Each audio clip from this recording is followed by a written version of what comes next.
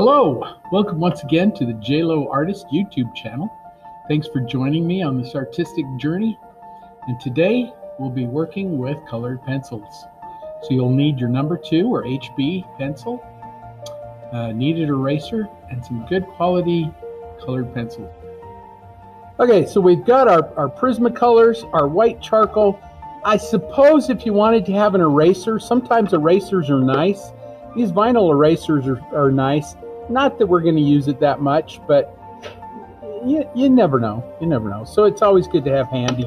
And your kneaded eraser, you might want to have that handy too. But we want to choose out about 8 or 10 colors out of this 24 set because you don't want to use them all. You start forgetting which ones you've used, or you think you've used one color and it really hasn't, and so it gets confusing. So let's just choose colors right from the start. Let me tell you, there's some colors that I just will always choose. Indigo blue is one. So indigo blue is always one of the first to come out. Whenever you're doing flesh tones, the other one to come out is poppy red. It's kind of this orangey red color called poppy red. Yellow ochre.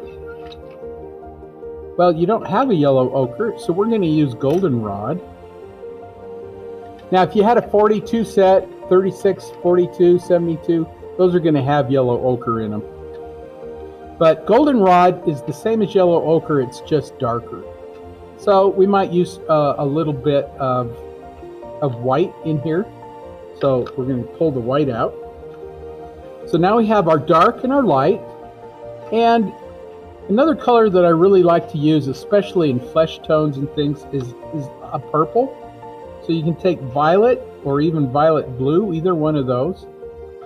So these three are going to be our flesh tones. Then you've got purple. And sometimes in your flesh tones, a little magenta or a little mulberry is good. Here's a good one. This kind of Tuscan red. Tuscan red is also good in flesh tones. You can mix a little Tuscan red with your poppy or with your goldenrod. So now let's look at our scrap. Any other color there that we would use? Yeah, maybe that really bright yellow, the Spanish yellow, the Spanish orange. And maybe a little bit of white with the Spanish orange would be okay. But we don't need peach. Why don't we need peach? Yeah, because our paper's already peach. So the first thing I want to do then is sketch this all out. When we're doing any kind of figure study, it's simple shapes. So you start out and you think, okay, how big do I want her head?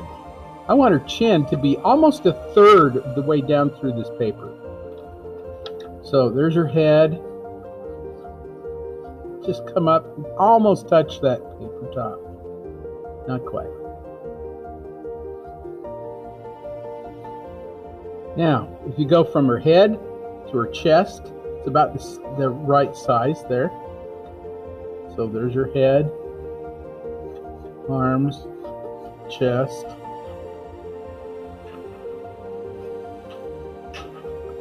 arm.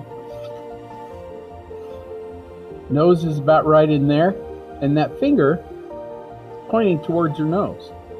So when you do fingers, you can start out kind of stick figure like this, and just kind of determine where that's going to go.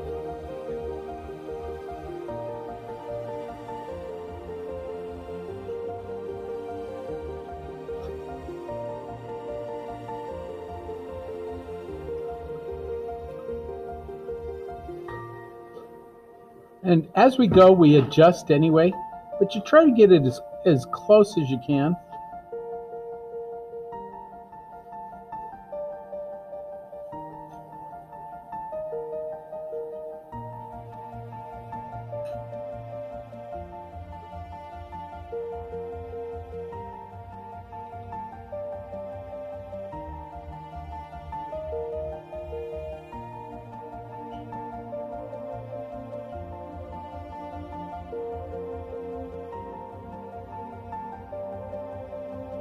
And I'm not drawing the face in really, I'm just like there's a little shape. There's the bottom of the nose, there's the eyebrows.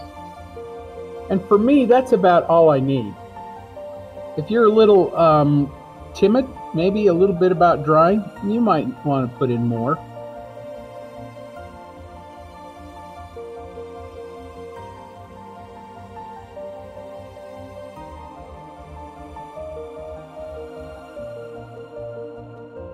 This is my violet. Violet is nice because it can go any way. You can go up towards the blues and greens, or you go up towards the reds and oranges, and yellow will cancel it out. So since there's a lot of yellow in here, I'm anticipating the yellow that's there to kind of brown it out. I usually start around the eyes.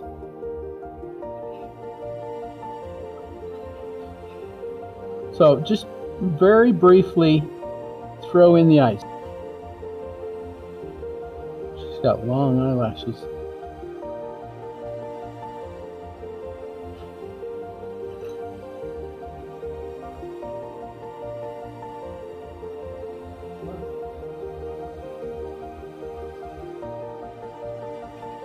A little shadow that comes down from her veil.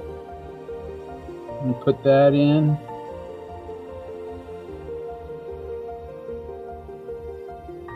There's the tip of her nose. I might want to just put the tip of the nose in. I'm not going to worry about the bridge of the nose. That'll take care of itself.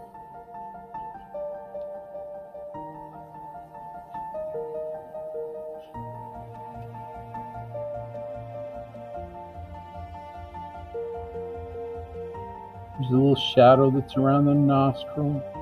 Ever so lightly, just go ahead and put some of this stuff in. And if that charcoal is getting in your way, get rid of it. Cool thing about Prismacolors is you can erase over the top of them and they're going to stay there.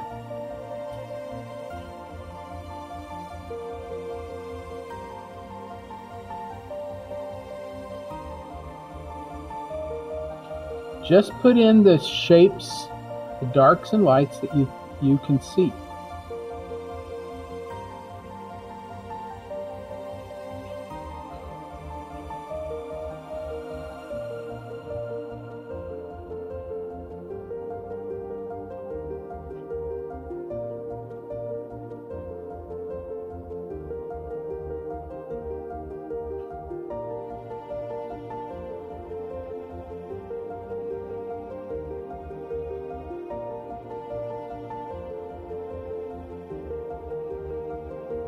Like her chin, some of that chin is really light and would get lost. So why put it in? Just put in the part you can see.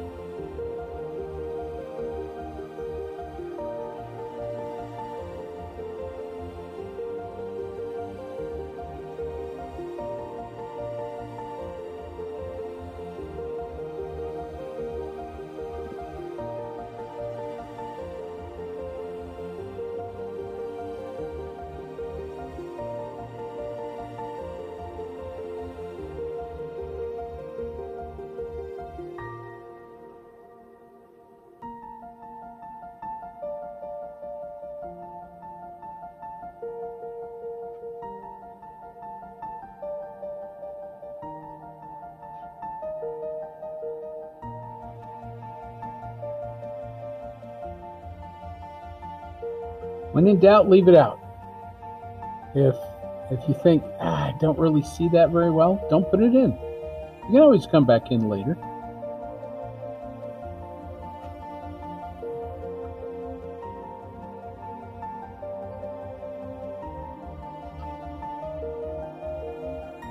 And you don't have to start where I start. You can start wherever you want to.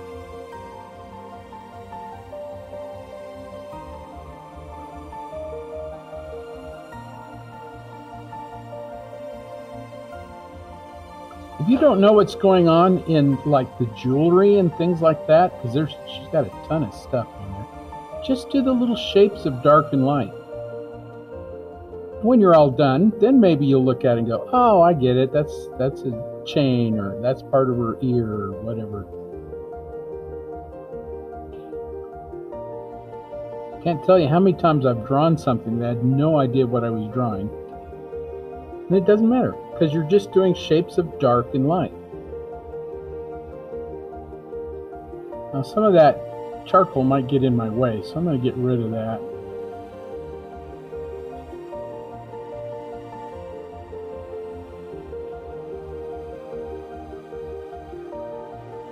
Some people like to start with the light areas.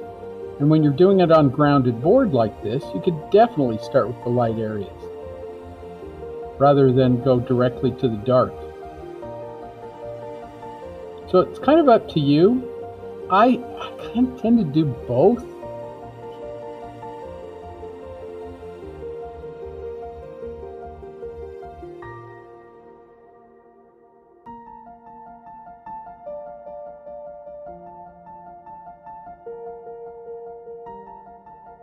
So notice I didn't do the top part of the finger. I mean, there's a little bit of light there anyway from the charcoal. I'll just leave that out. I'm just doing the shadows with this purple. Don't think about it as a finger. It's just shapes of dark and light.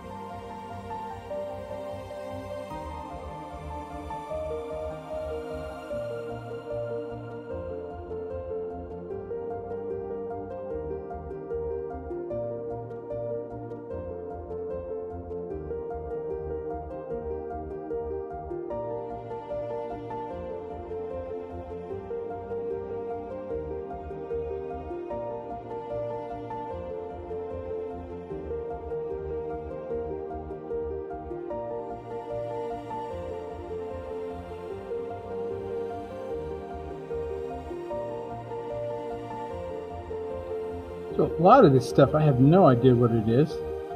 Just going to draw the little darks and lights, and hopefully it works out.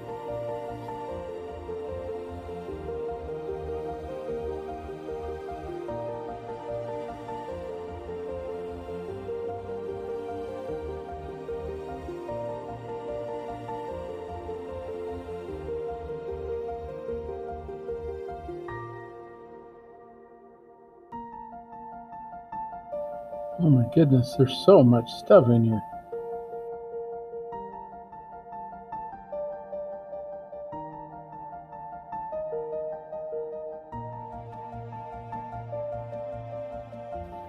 So when you're ready,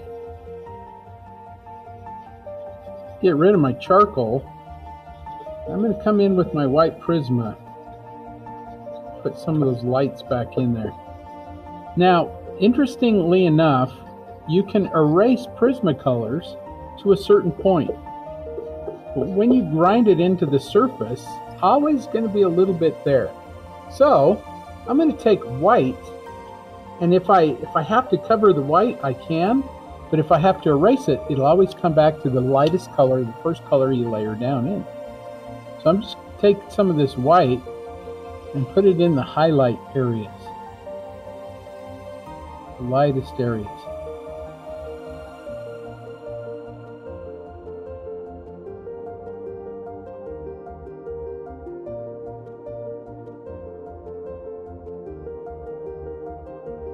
The other color I really like to use is called cream. And again, cream is not included in this set. But it comes in your 48, your 72 sets.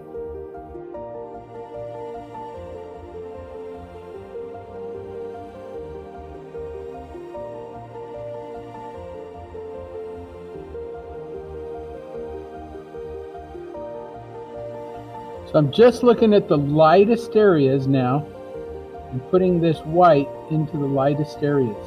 They're my highlight areas. And they will help me to define my form as well.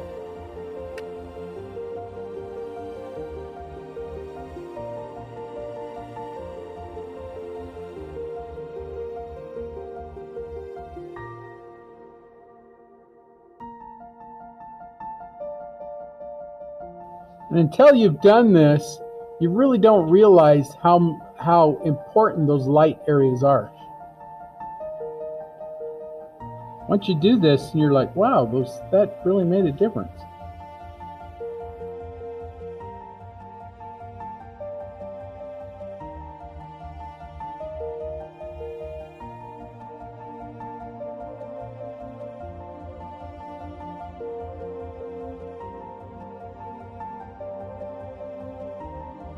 Also, it kind of goes in people's minds that an artist has as much time as they have and they can work on it forever.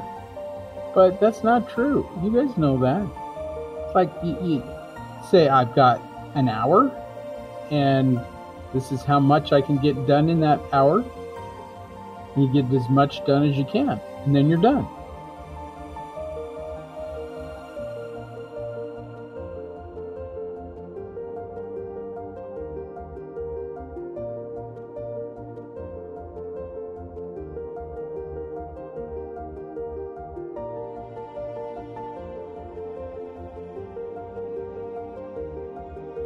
So see how that white starts to make a big difference? And the cool thing is the white, if it's not quite right, you can adjust it. And you can go over the top of it later on.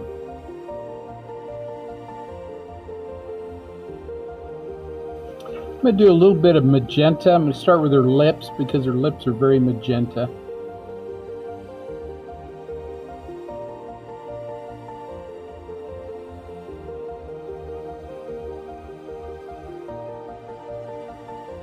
Now come back into that with some indigo blue and really darken in some of those areas. But the flesh tones, some of those shadows, a little magenta will work out there.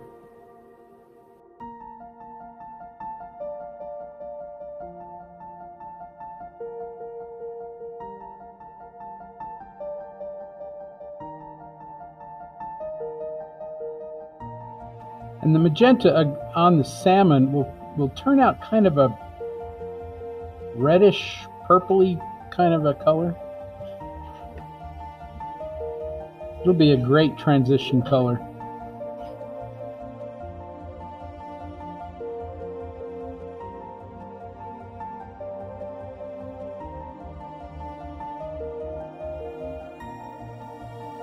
Where it's salmon though, where your picture looks kind of salmony, peachy, just leave the paper showing through.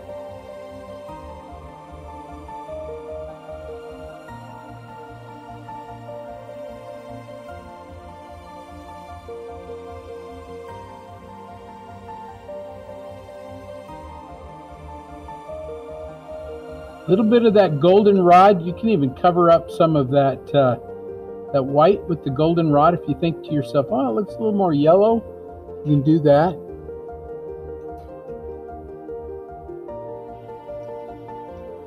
The goldenrod over the magenta will turn it a little more red.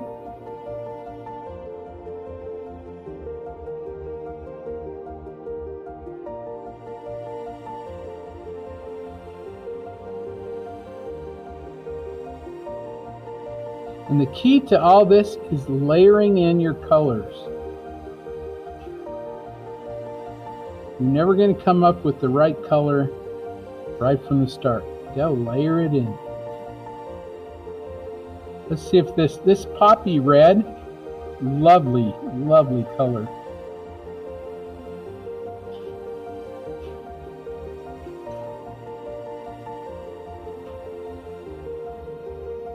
Especially where the blood vessels are closest to the surface, like in the nose, around the ears.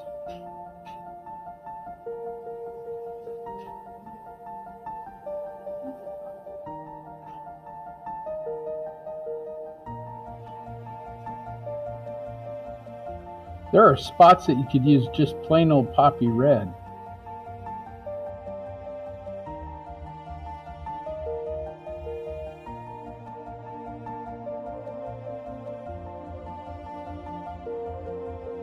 Now that you got the basics, you can say, well, I am ready for this to pop. So I'm going to take the indigo blue.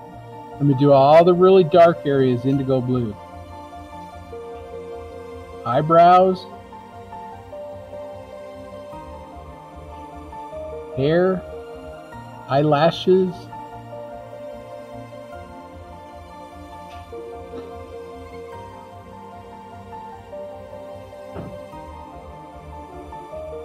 This is indigo blue, and even though it almost looks black, it's not black.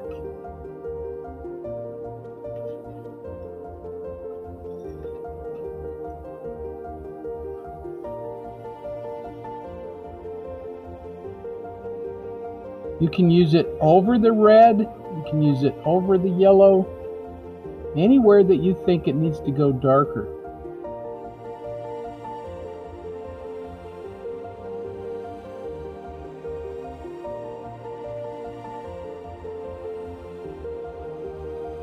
Like I say, I actually prefer dark purple sometimes. And indigo blue with the dark purple is amazing.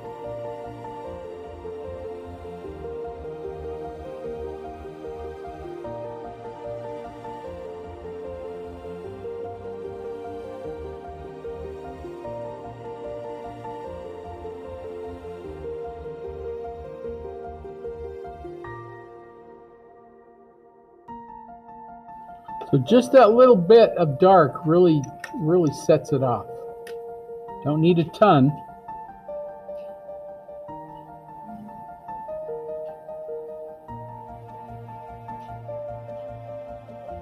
So you need both the lights and the darks.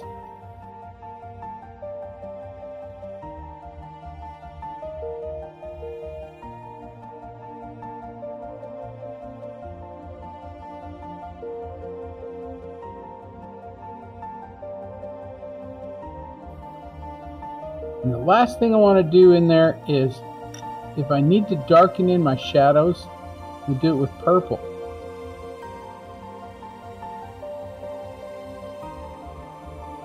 So a little bit of this purple over the top of the red, over the top of the indigo blue, and even over the top of some of that goldenrod, because the red or the goldenrod will pick up that purple and turn it kind of brown. Kind of a red brown. What's most important here is value, not so much color.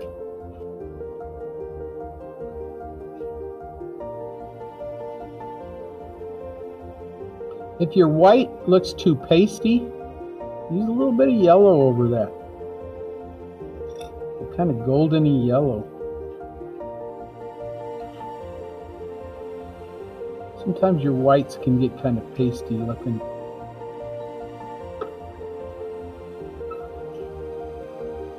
This is why I like the cream, because cream is light yellow. It almost looks white, but it's not. Also, the more you layer over it, the more color you stick into it, the smoother your colors look.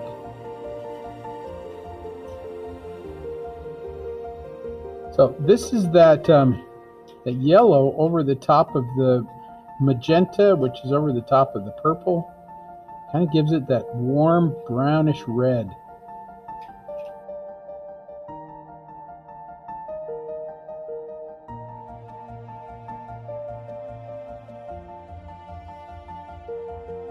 You ought to try this Spanish orange over the top of some purple.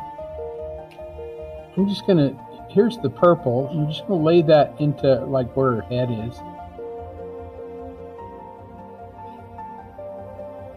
Try some of that Spanish orange into it. See what happens. Tones it right down, makes it kind of a brownish color. You can use a little bit of magenta over that. You can use a little bit of that Tuscan red over that.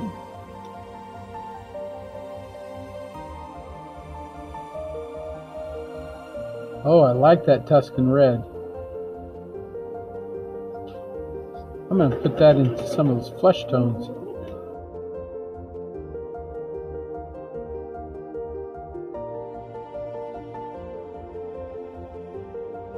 This is that Tuscan red. just over the top of all those other colors, and it brings out the reddish tones, and kind of nice.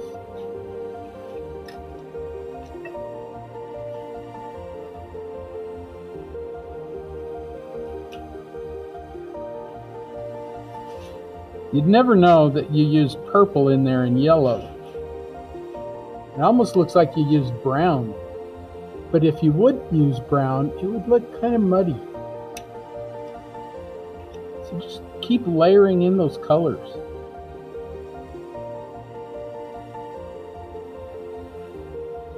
And sometimes you never know what you're going to get until you just start doing it. And you think, well, I like that color. Or, gee, I don't like that color. I'm not going to do that anymore.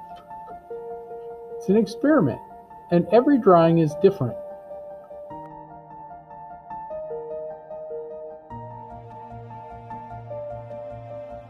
But if you know what your colors are and how they react to each other, you can almost guess what's going to happen.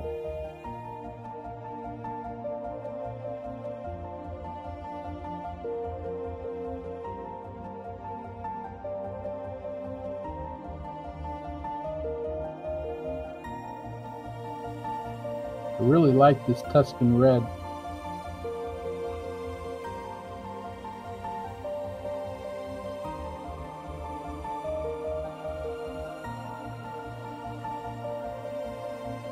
The farther you get away from the face, the more spontaneous you can be, because the face is the area of emphasis. Everybody's got to make sure that face is just right. Once you do that, you can fudge a little bit.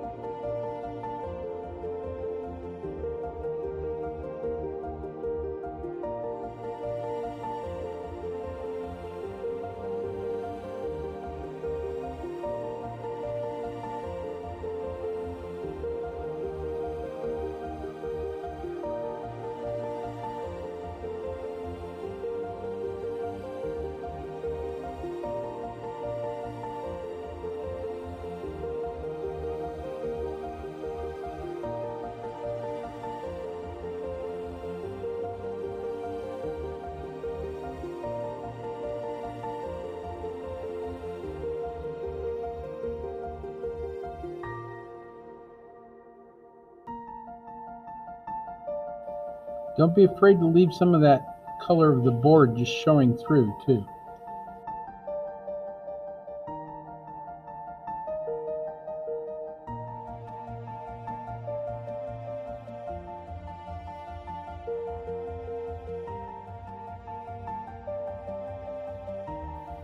If it looks kind of dead and pasty, try a little bit of yellow. If you have yellow ochre, use the yellow ochre. If not, try the goldenrod.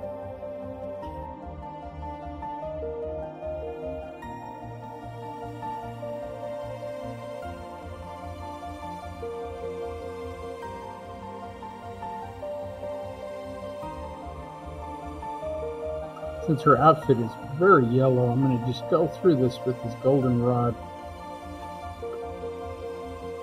Try to get a lot of that yellow in there.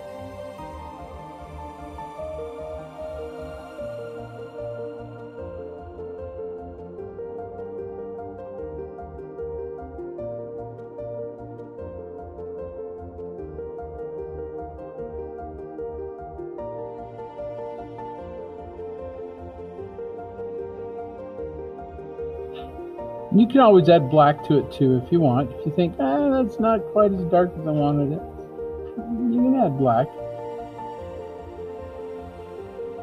Sometimes it's fun to just do without the black, keep adding colors.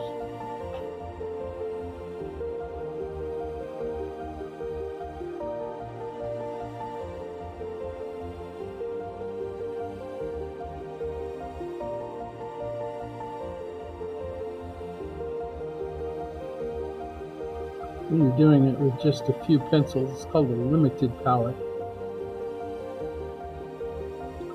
From those few pencils, look how much color we can get out of it. Like I say, every picture is a little different.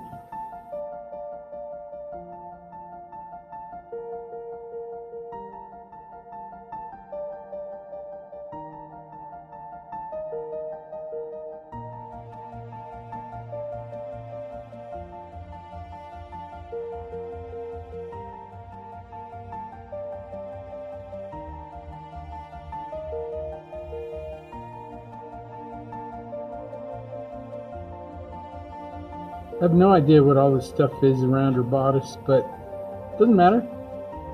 Just throwing in colors and shapes and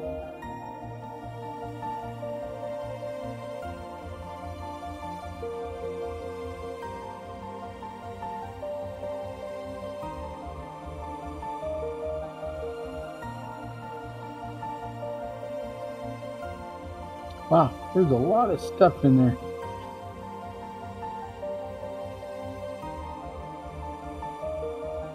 Just scribble it in.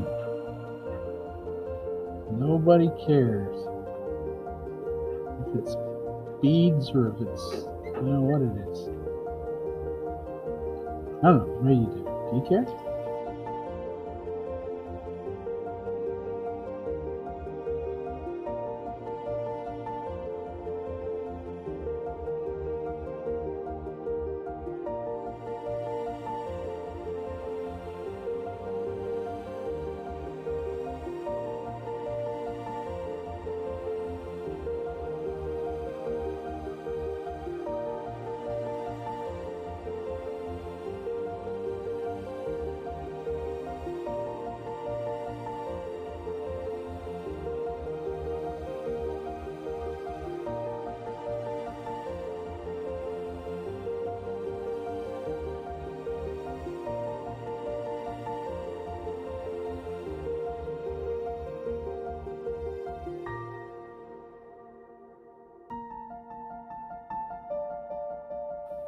So we're really just hurrying through this. There's just so much information, so much stuff in here.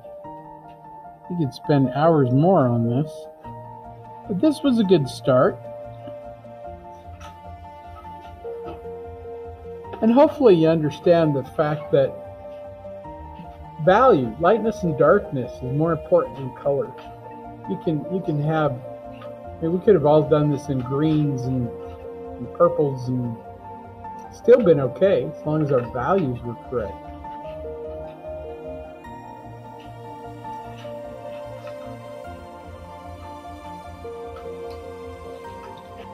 Thanks for joining me on this little project here. Remember to sign it. Also remember, art makes life better.